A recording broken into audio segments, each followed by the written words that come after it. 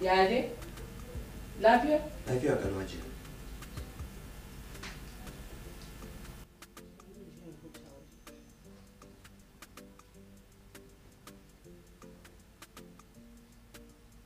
Laila, dama akan wani al'amarin kike barazanar hana ni aure?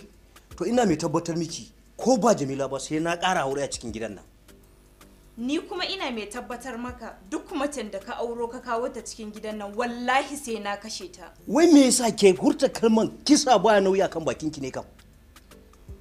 Ni kuma kashe kishiya shine kaddara ta.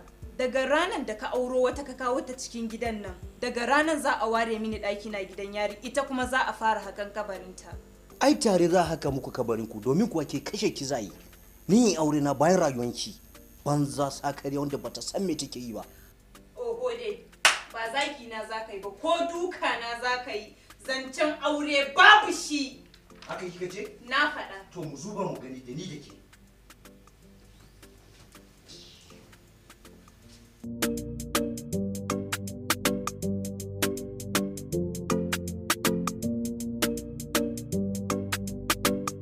Ka ji irin abin da Jamila ta ce. Wato na rasa ya kai cikin kankanin lokaci zuciyata ta kamu da son Jamila. So kuma yaya ne dai yanzu ya rage maka. Amma dole idan za ka auri Jamila ba za ka haɗa su gida ɗaya da Laila ba. To doctor, kai fa ka san waye Laila. Wallahi ba gida na ware musu ba. Ko wani gari na kai ta zauna. Wallahi za ta bi ta can ta same ta su yi masifa. So ka bar wa Allah zaɓi kawai.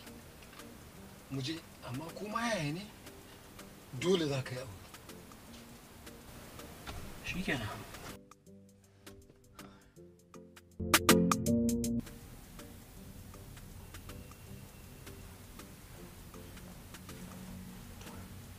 Ni kan lafiya.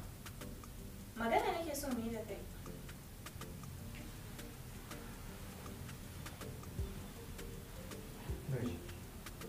$200,000 nake so ka tura min a account ɗina. A shirye nake da sa miki koda miliyan 2 amma bisa sharadi sai kin amince zan auri Jamila. Ka rike kuɗinka su kara maka nisan kwana. Shikenan. Haba Jamila, me ya kawo ki wannan gida daidai wannan lokaci? Gani ne zuwan na shi ne mafita. Tunda na kira ka a waya, ka ƙi ka daga kuma ba ka zo ba. Ka ji buzuma saniyar kore. In ban da ashararanci kin yi lakum ɗin naki ya ki kama shi. Ai canza layi ya kamata ki yi ba wai ki biyo shi har gida ba. Ni na muzuma kuwa wacce ta gama barbaɗa 'ya'yanta a layi kuma take ha'intar mijinta ya ƙare rayuwarsa babu da kuma babu ci. Ha.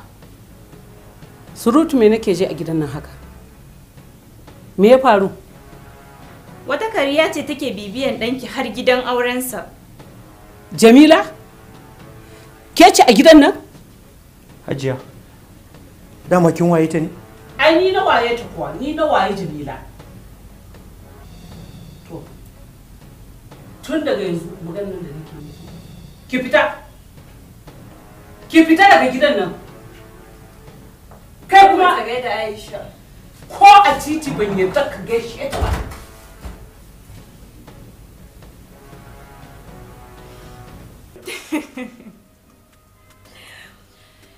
Alhamdulillah. Yau kuwa zan zuba ruwa a ƙasa na sha dan daɗi.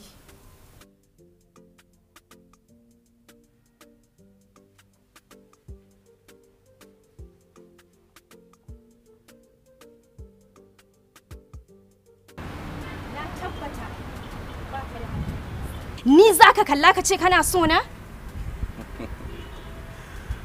Wallahi tallahi cikin kwanaki biyu nan ban san yadda soyayyar ke ta cika zuciyata ba. Lalle kuwa baka da lafiya. Kin gani lafiya ta kalau kamar dokin iska. Haka kawai ki kalle ni ki ce mu bani da lafiya? To ina kyautata zaton cewa nutunan kanka sun kunci. Ba ni hanya na wuce. Ai dole in ba wa gimbiya ta hanya ta wuce. amma dan Allah ina so ki ce da ni kina suna ko sau ɗaya ne. Gaskiya Fajista, kun dace. Ina taya ka murnar samun mace ta gari. Na gode Hajiya. Kina cusa min bakin ciki Laila. Amma ki jira lokacin da naki zai zo. Ai dama alhaki kwikwiyo ne, kuma me shi yake bi. Ke dama a zatanki ban gane zaga ni kuke ba? Jamila! Jamila! A sannu a hankali sirrin da aka ɓoye ya kusa bayyana. Me kace? A'a Hajiya, addu'a ne.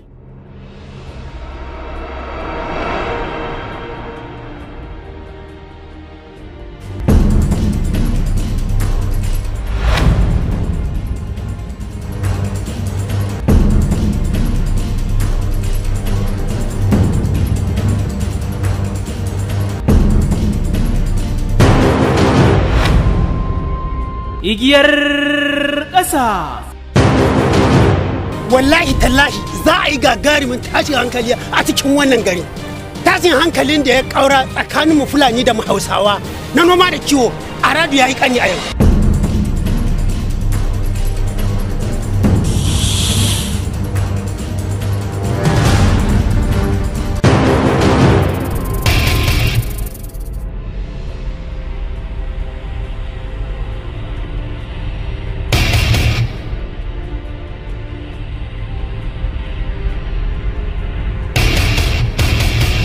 Igiyar ƙasa. Kina gudun mutuwa ne? To me yasa kuke nuhon wasu da Tishe ta gudu? Ta gudu ko dai an sace ta? Wallahi ƙarya ne. To yau ne ranar da ya kamata in san sunan mu da wanda ya haye shi.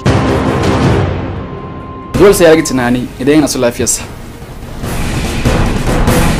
Wane ne kai?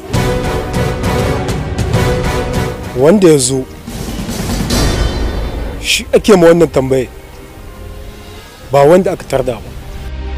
Igiyar ƙasa. Magana mai daɗi shine Dije ba ta mugun hannu. Kar ka ce haka domin ita ai Dije ɗaya mace ce, yar gidan wani ce.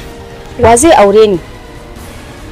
Ai da namiji ya ce da iyayen shi zai aure ni ko? To gare ya ce da su zai aure yar gaban Fatiya. Dan ita za a iya sanin babanta, ni kuma fa. In ko haka ne, wahalar duniya ba za ta taɓa ƙare ma rayuwarki ba. Domin idan za a tara miki mazajen duniya gabaki ɗaya, ba za ki taɓa iya nuna mahaifinki ba. Ali ya ce mun kai mugu ne. Idan haka ne, dan Allah ka kashe ni in huta. Ba ma za ki mutu ba. Dole in mutu idan dai lokaci na yi. Ba za ki gane ga 'yar uwata. Igiyar ƙasa. Rubuta labari, tsarawa da bada umarni. Basiru Garba. Maiki mai hangen nesa. Ku danna subscribe sannan ku danna ƙararrawa. Mun gode da kallon tashar 2N Media ZTV. Mun gode. Habarin kai dai. Ta yaya za a yi na zo na gaya maka yarinya irin ta'annancin da take a cikin gari domin a ɗauki mataki a kanta amma ka tsaya kana yabanta. Allah ka tsauta. Me kuma ka wannan ba? Me sake so da tusa kanka a cikin abin da bai shi ba? Wai ta ba kama kai kama gama bincike ne akan kisan? Ban gama ba. Shi sa ma na zo yi magana da kai. To kai da ba alƙali ba? Har za ka yanke hukunci ka rika cewa yarinya kaza? Ka jira sai abin da alƙali ce na ka bincike ne kawai. Allah ka tashi ka jira Allah ka yi abin da yake gaban ka. Hawala Allah. Zuciya ke kwatance bugu da ƙari wajen gani tidin ƙasa yayi daban da shuri. Ya jikin naka?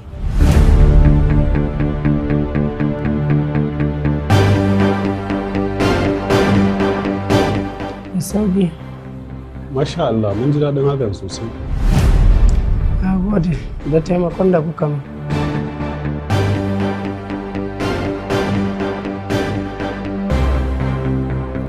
Karka damu babu komai duk yi wa kai ne. amma dai idan ba damuwa za mu tambaye ka. Babu komai, ina jin ku. Kai dan ina ne? Sannan kuma me ya faru da kai muka same ka a nan?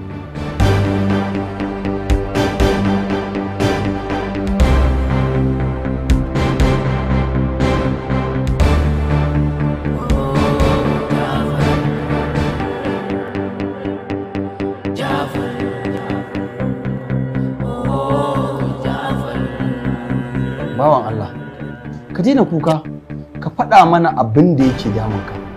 Insha Allah mu kuma za mu taimake ka. Ni sunana Jafar, amma a yanzu ba za ku ji komai a dangane da labarin rayuwata ba, saboda ba na son na ringa tunawa.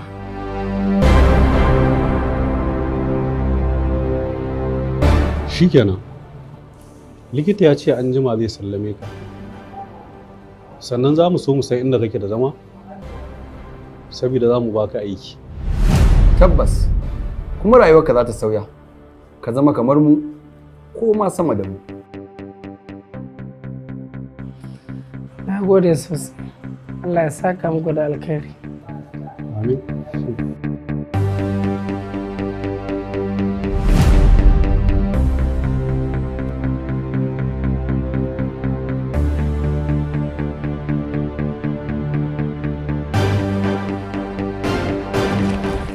Wannan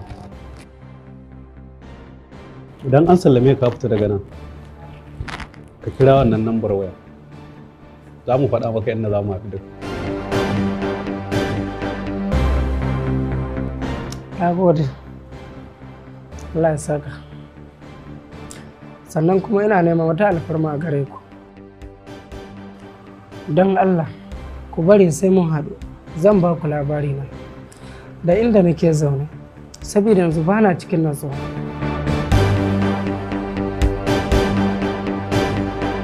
Karka damu, amma yanzu zaka faɗa mana sunanka? Kamar yadda na gaya muku, ni sunana Jafar. Na gode, ko kuma in ce mun gode. Ni sunana Kamis, wannan kuma abokina ne, sunansa Zarge. Mu yanzu za mu koma gurin likita, da yadda muka yi da shi, daga baya za ka ci bayani. Jafar.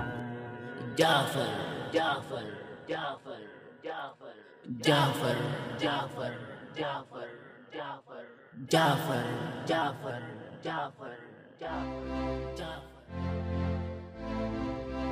Jafar. Na'am. Ka san me yasa nake yawan baka shawara? A'a. Saboda ita rayuwa ba ta da tabbas.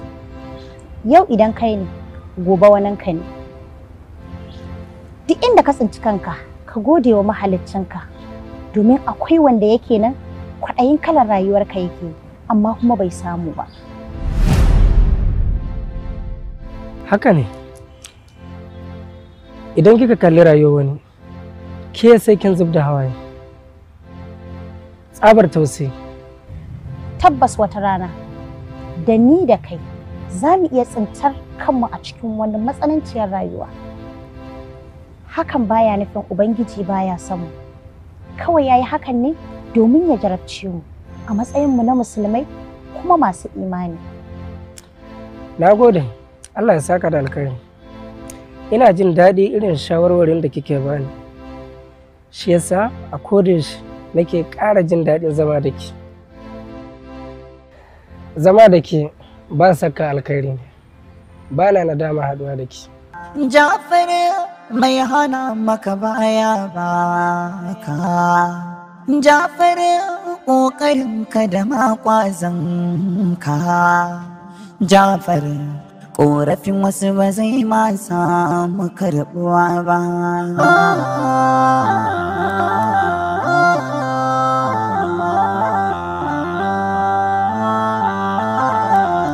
So kamar yadda muka saba duk lokacin da muka zo tashi daga makaranta, kafin mu tashi za mu yi junan mu gargaɗi, za mu yi junan mu ta'aziri, za mu tunasar da juna duba da yadda rayuwa take a halin yanzu wajibi ne sai kowa ya wa kansa kiyamar laili, sannan kuma sai ka saka hannunka ka zaro ɗan uwanka daga barin shiga halaka ta zahiri ko ta baɗi. Mafiya yawan makarantu na allo ba a fiye koyar da sha'anin ilimin addini da za a bauta Allah ba, to amma wasu ana samu, mu kuma wannan makaranta ta mai irin ta shi. A yau abin da zan yi jan kunne a kansa shine dangane da kula da haƙƙin mutane. Kada a cikinmu wanda iya yarda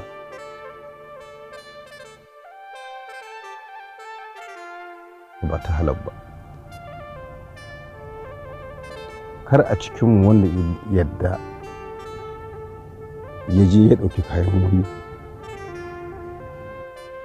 Duk mutumin da zai ɗauki kayan wani ba nasa ba, to lokacin da ya ɗauki hannunsa zai ɗora a kan wannan kayan, to a wani lokacin an zare masa imani, ta wani lokacin ya mutu kafiri komai iya bautarsa. Kada ka yadda ka koma ga Allah da haƙƙin wani a kanka komai ƙanƙantarsa, komai iya ibadarka. Ba na zaton in ka ɗauki kayan mutane wanda suka kai matsayin naira 500 za ka shiga aljanna, ba na zato. Domin duk mutumin da ka ɗauki kayansa ko ka cuce shi ko ka zalunce shi ko kai masa ha'inci ko ka satan ma kayansa, a ina zato a cikin kunan dukkaninku wanda isan sisi a cikin kunan in an samu ba zai fi mutum 2 ko 3 ba. Sisi wani abu ne da sai ka haɗa guda biyu zai ba da silai ɗaya. Silai ɗaya sai ka haɗa su guda 10 sannan za su ba da naira 1. Naira 1 yanzu muna da ita. Naira 1 sai ka haɗa ta guda 10 sannan za ta zama naira 10 wacce muka sani a yanzu. To wancan sisin da nake magana a kansa, ranar gobe alƙiyama sallar ka 600 za a ɗauka a bayar a maimakon sisi ɗaya. Sallah 600. Yanzu idan ka mutu ka zalunci mutum naira 10, kai mun lissafi sallah 1000 nawa za a karɓa. Idan ka mutu ka zalunce shi ko ka cuce shi ko ka saci kayansa ya kai matsayin naira 10,000, sallah nawa za a karɓa? Annabi sallallahu ta'ala alaihi wa sallam abin da yafi ciwo yana cewa ba kowa ne tantagarin mutsiyaci wanda ba shi da komai ba. Ba kowa ne tantagarin mutsiyaci wanda ba shi da komai ba. Ana magana tsiya ta duniya, wannan ba tsiya bace. Talauci na duniya wannan ba talauci bane. Kai sati baka ci abinci ba, baka da gidan zama, baka da sutura sa, ba shine talauci ba. Talauci da tsiya da fatara wacce babu irin ta shine ka wayi gari ka je ranar alkiyama gobe wasu mutane suna bin ka haƙƙinsu, ka satan musu kayansu ko ka zalunce su ko ka ha'ince su ko kai musu dole ka nuna musu bindiga sun baka ko ka saci ɗansu ko ɗan uwansu kai musu dole sun ɗauki kuɗi sun baka. Allah sallallahu ta'ala alaihi wasallam ya ce haka za a zo ranar alkiyama ko mutum 1000 ne. Ana ɗiban aikinka na alheri da kai in ma kai, ana biyan su kamar da na ce za a bada sallah 600. Haka za a dinga biya, haka za a dinga biya, haka za a dinga biya. Annabi yake gaya mana cewa idan ainihin wato ladan naka ya ƙare aka je ƙarshen sa, to ba iyali ka za a yi ba. Sai a zo sai a ce to misalin sallah 600, zunubin wancan mutum da yake binka naira 10 nawa za a lissafa maimakon sallar, sai a lissafa zunubinsa dubunnan wannan da na yi magana sai a ɗora maka. Sai a lissafa zunuban wancan dubunnai sai a ɗora maka. Sai a lissafa zunuban wancan dubunnai sai a ɗora maka. Annabi sallallahu alaihi wasallam ce faɗo rahafin nar sai a jefa shi a wuta. Wa iyaz billah. Saboda dama mizanin awon aikin guda biyu ne. Wanda mizanin awon aikin sa yi nauyi da kyakkyawan aiki ko huwa fi ishatar radiya. Wanda ko ya zama wa man harfat mawazinuhu, wanda ma'aunin aikin sa ya zama yayi sarara babu komai a kansa, to fa ummuhu hawiya. Wutar hawiya zai shiga kuma ba a fita. Saboda haka ba karamin hadari muke a cikin sa ba. Wallahi summa tallahi kada mu yarda naira 10 wani ta faɗo hannunmu ba tare da san ransa ba. Yi salati 10 ga annabi. Ai salati 10 ga annabi sallallahu alaihi wasallam. Zuciya ke kwatance bugu da ƙari wajen ربنا تقبل منا وتب علينا يا مولانا انك انت التواب الرحيم. Kwarjini bai ɓuya ƙarshen har Allah ya saka da alkai. Hankali ke kai idanuwa su duba.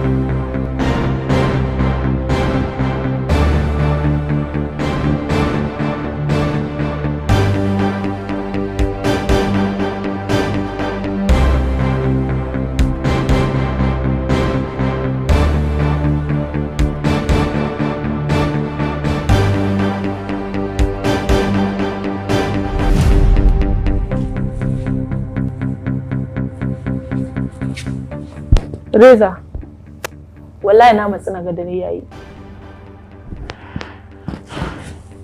Dole ki ce kin matsu ki ga dare yayi. Saboda ba ke zaki mutu ba ko? Ban fahimce ki ba. Me kike nufi?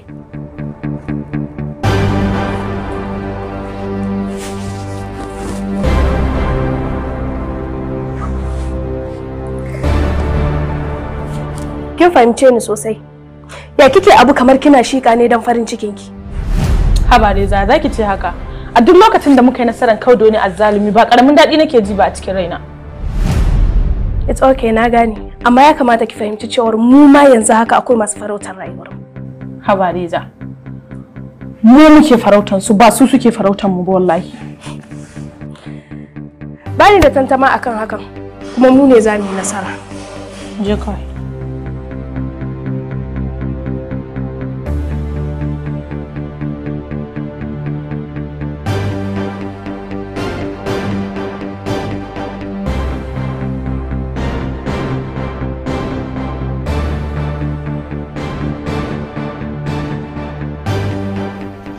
masoyata.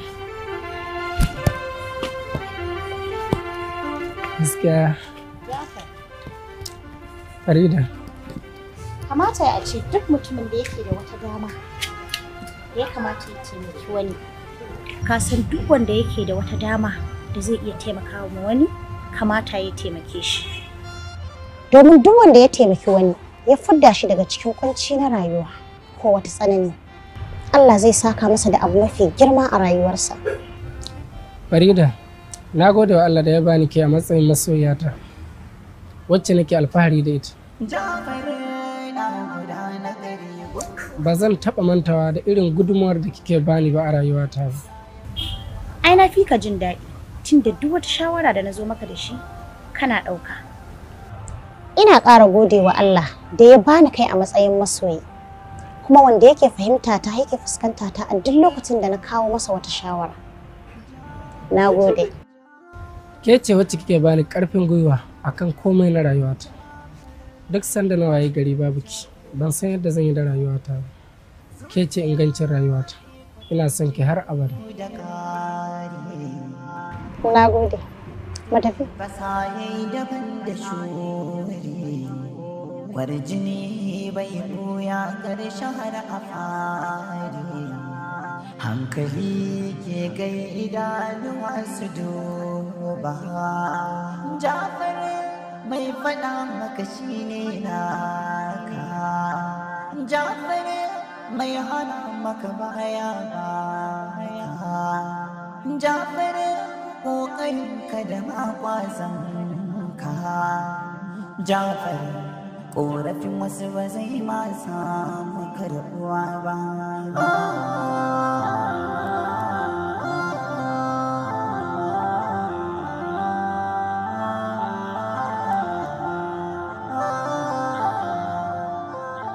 Jafar, Jafar, Jafar, Jafar.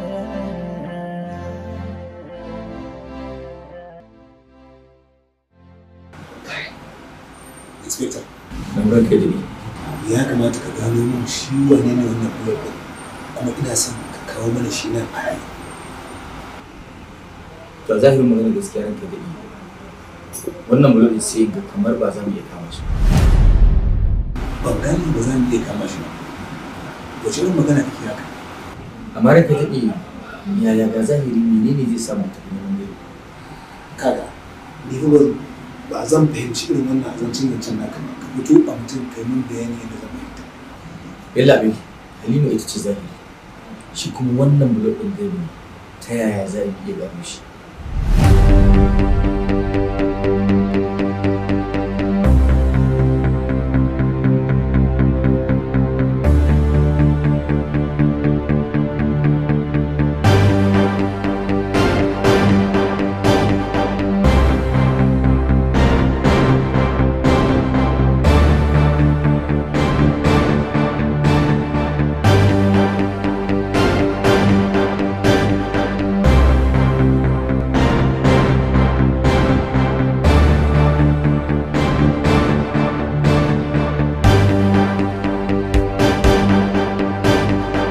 Duniya tana da faɗi. Ba kamar dare yayi nake gaya ma ka haɗa komai na nishaɗi sai ka komai ya tafi normal.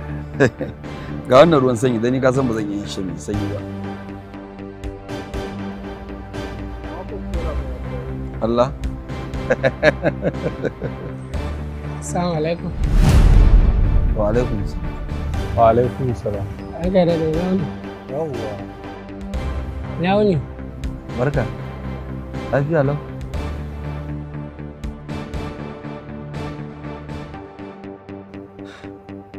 Malam Jafar, barka da zuwa duniyarmu. Na gode Allah bai. Na sani dai annaba ka da wani aikin yi. To kana ganin idan muka baka aiki za ka yi kowane iri ne? Zan yi kowane iri ne, inda har za ku bani dama.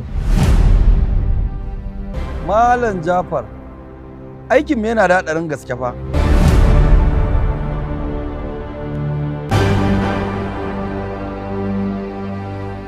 Wallahi zan yi. Amma dai ka san wani irin aiki ne? Aiki ne fa wanda kamar za ka yi kan tafi da rayuwarka.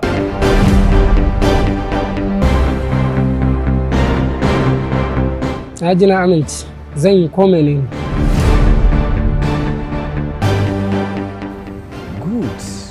Good Jafar.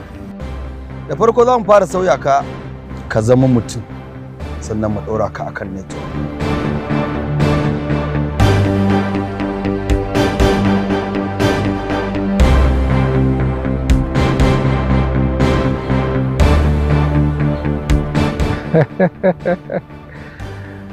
This time around ba na so a samu matsala. Zan biya ku ko nawa ne, idan ma har aikin ya yi min daɗi kun yi yadda nake so, zan ƙara muku akan abin da na baku.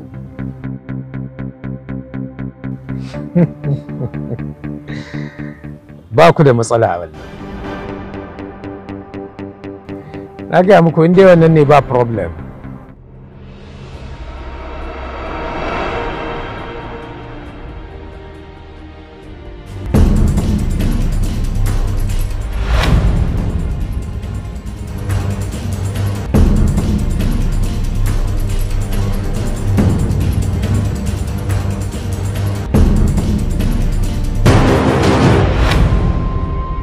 Igiyar ƙasa. Wallahi tallahi za a yi gagarumin tashin hankali a cikin wannan gari. Tashin hankalin da ya ƙaura tsakanin mu Fulani da mu Hausawa na noma da kiwo a radu ya yi ƙanyi a yau.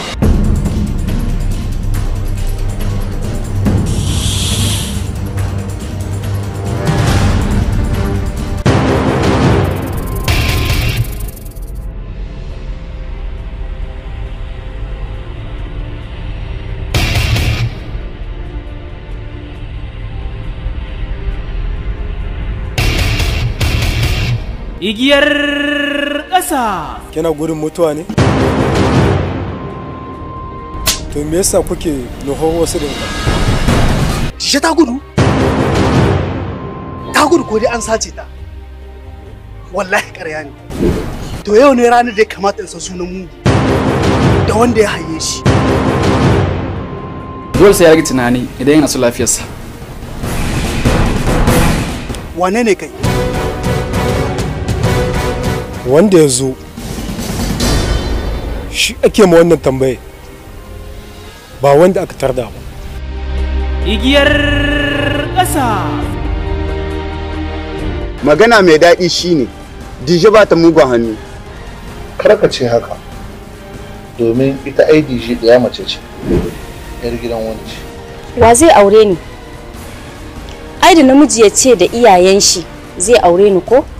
To gare ya ce da su zai aure 'yar gaban Fatiya. Dan ita za a iya sanin babanta, ni kuma fa. In ko haka ne, wahalar duniya ba za ta taɓa ƙare ma rayuwarki ba. Domin idan za a tara miki mazajen duniya gabaki ɗaya, ba za ki taɓa iya nuna mahaifinki ba. Ali ya ce mun kai mugu ne. Idan haka ne, dan Allah ka kashe ni in huta. Ba ma za ki mutu ba. Dole in mutu idan dai lokaci na yi. Ba za ki gane ba uwata. Igiyar ƙasa. Rubuta labari, tsarawa da bada umarni. Basiru Garba. Maiki mai hangen nesa. Ku danna subscribe sannan ku danna ƙararrawa. Mun gode da kallon tashar 2N Media ZTV. Mun gode. Akan sojasi? Bani da masaniya, amma akwai abokin yayana Dida daga Turai, ina ga yana da masaniya a kai. To yaushe za ki kai ni? Me yasa kike son ki san yadda ake da shan ciki, amma kin san ba al'adarmu ba ce? Na sani, akwai wata ƙawata ce da suke so su yi Solgate couple. Har sun samu ma wanda za ta yi musu renon cikin. Amma ba a Najeriya ba ne ko? Kwarai ma kuwa a Najeriya yake, a Gombe ma. Sai dai a Gombe don su ne suke da 'yan boko. To yaushe za ki kai ni? Zan sa yayana Muhammad Sani number 1 zai kira shi a waya in mun ji inda yake sai mu je mu same shi. To na gode. Ba komai.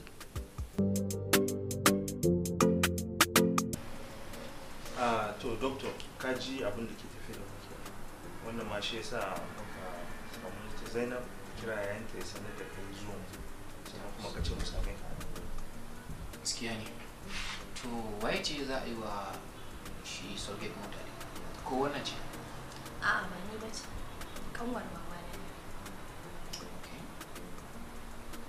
Mun zo ne kawai mu yi bincike akan abun mu ji yaya yanayin yadda abun yake.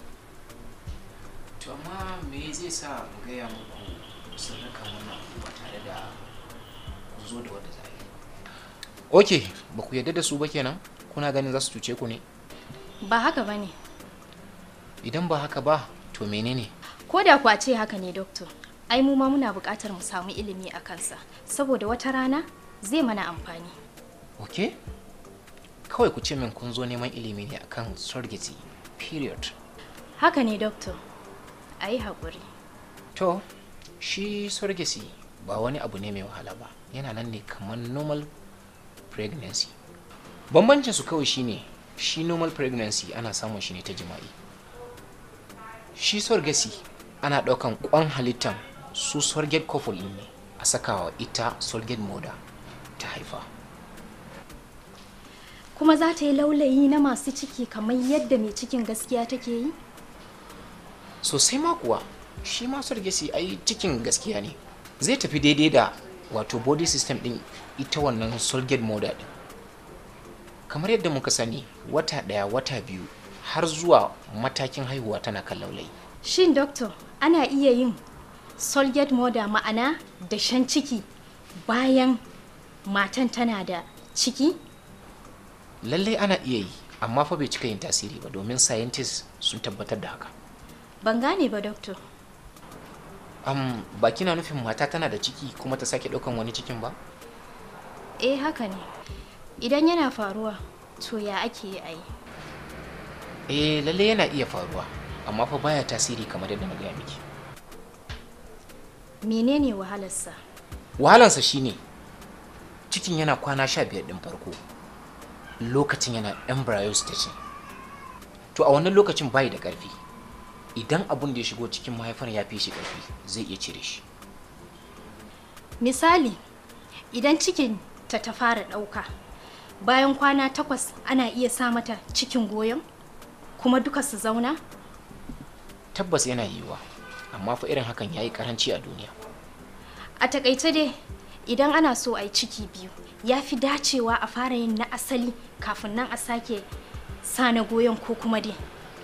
Lallai ana yin haka, amma ana yin shi ne 2 weeks before artificial insemination.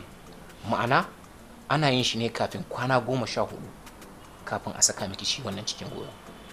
You will have sex with your sex partner ko kuma kwana 10 bayan an saka miki cikin goyo. To Doctor, su yaran da za a haifa su 'yan biyu ne kenan? A'a, su ba 'yan biyu bane, ko da kuwa lokaci ɗaya aka haife su, domin kowa da ubansa, ko da kuwa DNA aka yi, za a samu kowa da babansa.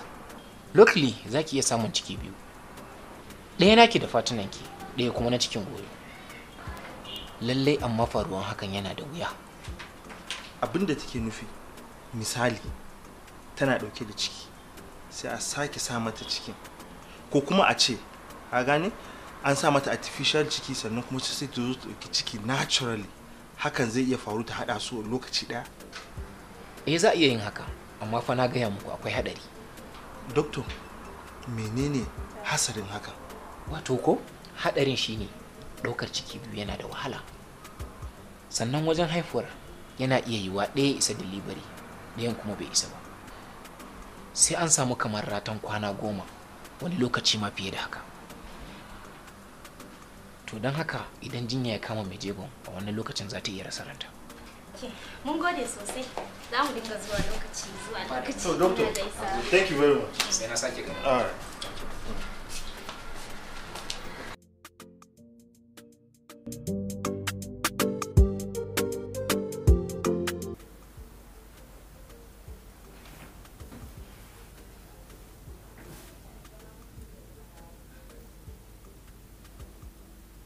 samu yadda kai da Jamila ba. Sai gobe likita zai sake koma kan magana. Gaskiya ina kokonto akan wannan al'amarin. Me yasa kike wannan tunani? Ina ganin kamar ba ta yadda ba. Abin da yasa nake tunanin haka, kasan Jamila ba ta da aure kuma 'yar kasuwa ce. Tana hada da mutane daban-daban. Idan har aka saka mata cikin nan, za ta reni cikin nan ne tun yana karmi har ya girma. Kuma duk inda za ta je mutane za su dinga mata kallon sun san ba aure ta yi ba. Gaskiya ne. Amma ya kai kai wannan tunanin da komai maza ba mu shi. Idanuwanku ne suka rufe saboda bukatuwar haka. Kuma haka ne. Kin ga dalilin haka kuwa ba za ta bar haɗin daga mutane ba. Sannan ba za ta daina fita ba saboda wannan ciki. In ta fita kuwa mutane da zarar sun ganta dole za su zarge ta da zina tun da sun bata da miji. Shikenan ba damuwa. Allah ya kai mu gobe. Zan jin samu likitan nan mu zauna mu ƙara tattauna wannan batu. Allah nuna mana gobe. Amin ya rabi. Ka koma kai ma ka kwanta. Ka bar duk wa'annan tunani.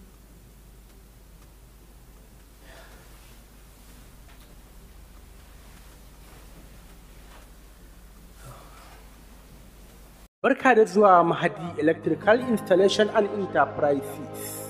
Kamfani ne da ya shahara wajen aikata aikin wayarin na wutar lantarki gami da wutan da ke amfani da hasken rana wato solar system. Muna yin wayarin mai inganci na gidaje, shaguna, ma'aikatu, bugu da ƙari. Muna da ƙwararrun injiniyoyi masu makala muku na'urar da ke ba da tsaron gida da ma'aikatu wato CCTV. Za ku iya neman mu a shagonmu mai lamba 323 Arawa along Gombe State University Road opposite Alkahira Junction Gombe. Sannan za ku iya samun mu a kan lambobi kamar haka 08065389168 ko 08183987870. Mahadi Electrical Installation Company ne da ya shahara wajen aikin wayarin da ma solar system baki daya. Sai kun zo. Mun gode. Matakin farko zan amince musu, amma kafin na amince musu a sa cikinsu a jikina sai Jamilu ya aure ni. Saboda ni 'yar kasuwa ce, ba zai yiwu na zo na zauna a gida harkan kasuwa ta mutu ba. Kuma ba zan ɗauki ciki ina yawo da shi ba bayan kowa ya san bani da aure a dinga kallo na da ɗauke da cikin shege ba. Ina so zan maka tambaya, shin wai kai ne mai yin dashen cikin nan wai ko kuma dai wani likita ne daban? A'a, ba ni ne mai yin dashen cikin ba. Akwai abokina Lukman LDH. Yana aiki a Germany. Amma yana da clinic a nan Najeriya a jihar Gombe. Kuma yanzu mun yi nasara don yana gari. Idan kun amince sai mu je mu same shi. Sharaɗi na gaba, yau muka sani ba mu san gobe ba. Saboda haka ba zan goya cikin wata ban fara goya nawa ba. Ko kuma na goya su a tare. Me kike nufi? Ina nufin ba zan zama surrogate mother ba sai na ɗauki nawa. Ana iya yin ciki akan ciki, amma fa gaskiya yana da haɗarin gaske. Idan kun amince da hakan, ni na yadda na shiga haɗarin. Ok, ai alam ban isa in yanke muku hukunci ba, sai na je mun zauna da Jamilu. Shikenan, ku je ku shawarta.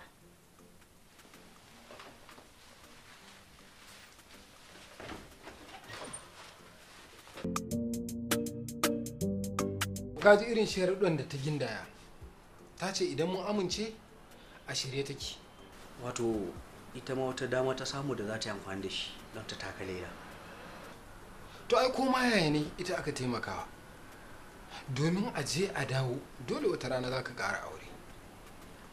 Kuma ya da ni dai dama shiri nake da na aure ta. Ita lailan ta ga za ta iya shikenan. In ba za ta iya ba kuma ita ta sani. To ai dole ta amince. Domin ita aka taimakawa. Yanzu mu je ka raka ni gidan su baki. Don hajjiya ta sani dole sai na je.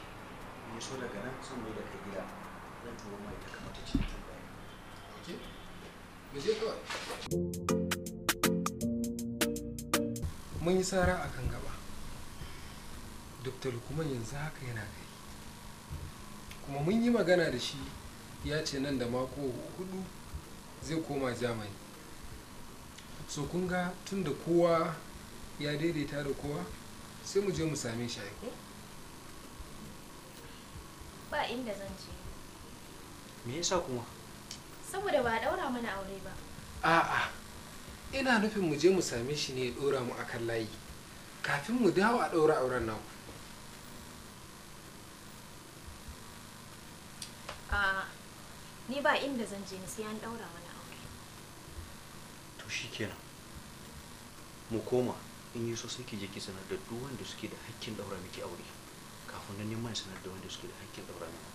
Hajiya ta amince ne? A'a, ba sai ta amince ba. Za mu yi bata sani ba.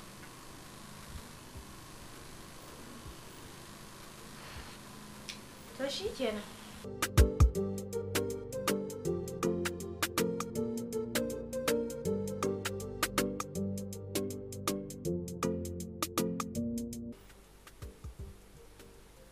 Assalamu alaikum. Wa alaikum assalam. Godiya ta tabbata ga Allah. Ubangiji subhanahu wataala da ya nuna min wannan ranar.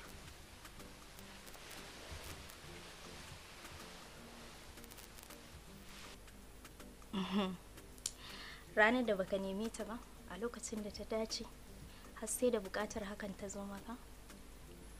Na jima ina neman wannan ranar domin ta zamanto ranar dariya rayuwata. Wannan ba ranar ka bace, rana ta ce don ka jima da tsintatta ka kai da Laila. Laila ita ce Laila, saɓani ko sunan mu iri ɗaya, Jamila da Jamilu. Kin ga in kuwa haka ne za mu fi dacewa da ni da ke. Laila ita ce Laila, Jamila ta Jamilu. Sai dai Jamilan ba ta yi sa'ar Jamilun ba.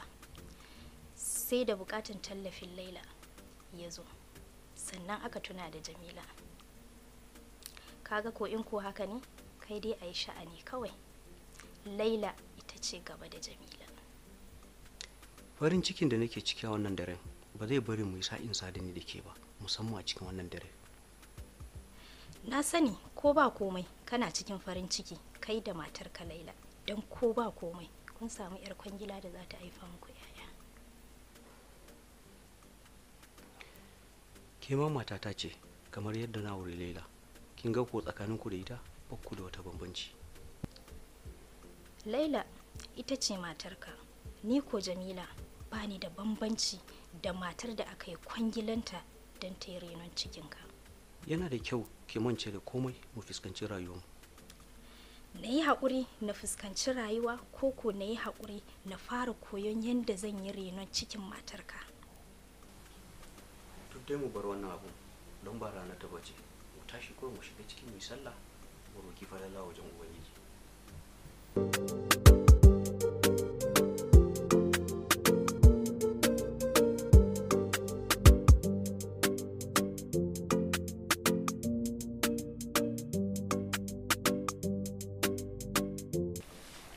Na siyo miki goruba don ke ce kin zo kin bashi baki ci ba. Ni kan idan na haifi yaran nan wani suna ne da aka saka musu. Ko wani sunan da wuce Hassan da Usaini ne? Rabo za ka saka sunan yara na.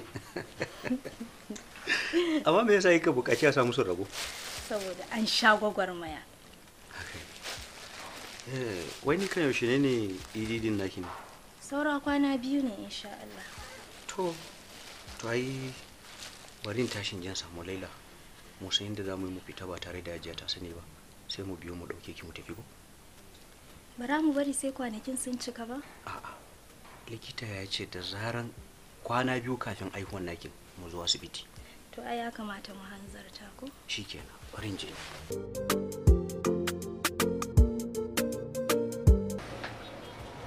Ka gane ko dole ba mu da zaɓi, tiyatan kawai za mu yi mata lura da irin rashin ƙarfin jikinta domin cikin ya wahalar da ita sosai gaskiya.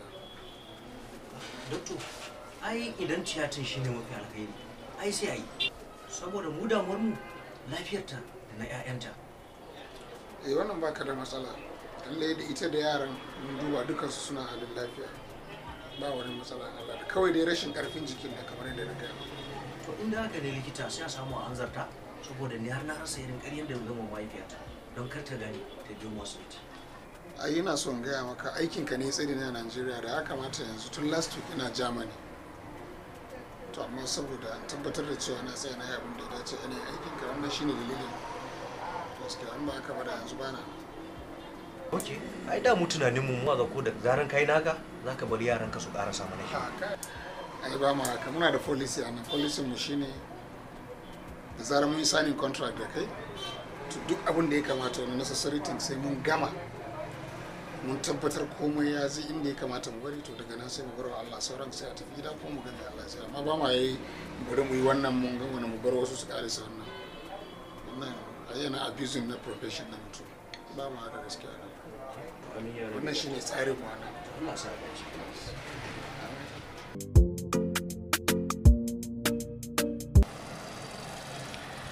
Sannu. A'a, Jamila. Ya za ki yi wannan garajin haka? Da tiyata jikinki ko kuma ki ce za ki ɗauki jaririya? Ban gane ba. Jaririya kuma? Jaririya mana. Na goyi cikin yara biyu. Sannan na haifi cikin yara biyu. Mace da namiji sai ku banni da mace? To wallahi ba zai yiwu ba. Wallahi ba zai yiwu ba. Wallahi ba zai yiwu ba.